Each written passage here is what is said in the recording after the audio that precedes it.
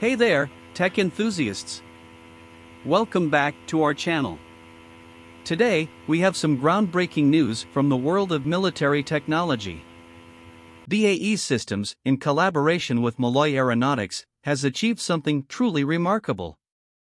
They've used the BAE T-600 heavy lift drone to deploy an anti-submarine torpedo for the very first time. Stick around as we delve into the details of this historic achievement.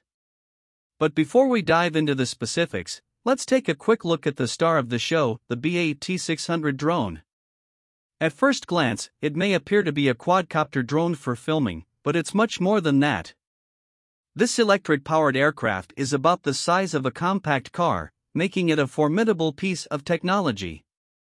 It's designed primarily for demonstration purposes but boasts some impressive specs. It can carry a payload of up to 441 pounds, has a top speed of 87 miles per hour, and a range of up to 50 miles. Now, let's get to the main event. During a recent NATO exercise off the coast of Portugal, the T-600 drone made history by dropping an inert Stingray training torpedo. This marks the first time a drone has ever deployed such a weapon as part of a sea mission. The primary goal here was to showcase the T-600's anti-submarine warfare capabilities and explore its potential for automated logistics, resupply, casualty evacuation, and other tasks. We had the opportunity to speak with Neil Appleton, head of Sustainable Electric Products at BAE Systems Air, who shared his thoughts on this groundbreaking demonstration. Neil Appleton said the following: "In just 2 years since we launched our collaboration with Malloy, we've developed a heavy-lift UAS and, working with the UK Royal Navy and Portuguese Navy, have taken part in the latest NATO REPMUS exercise.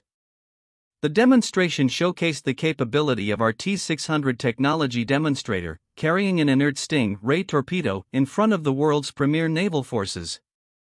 This achievement isn't just a one-time spectacle. BAE Systems plans to use the T-600 as the foundation for the T-650, a heavy-lift UAS that is entirely electric and can be quickly reconfigured for various military, commercial, and humanitarian missions. This drone represents a significant advancement in the world of uncrewed aircraft systems."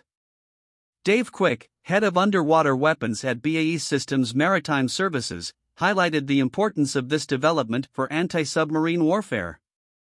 Dave Quick said the following: "Uncrewed aircraft systems, UAS, can be quick to launch and easy to carry. They represent another opportunity to keep higher-cost assets and crew out of harm's way.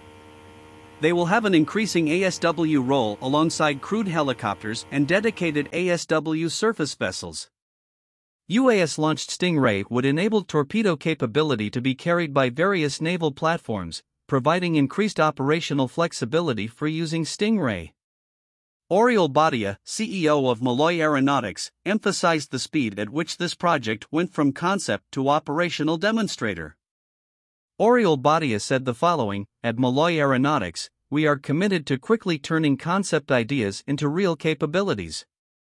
Our smaller T-150 UAS has been tested and operated by the UK MOD and US DoD for years. Still, the T-600 has gone from concept to operational demonstrator in record time for a vehicle in this payload class."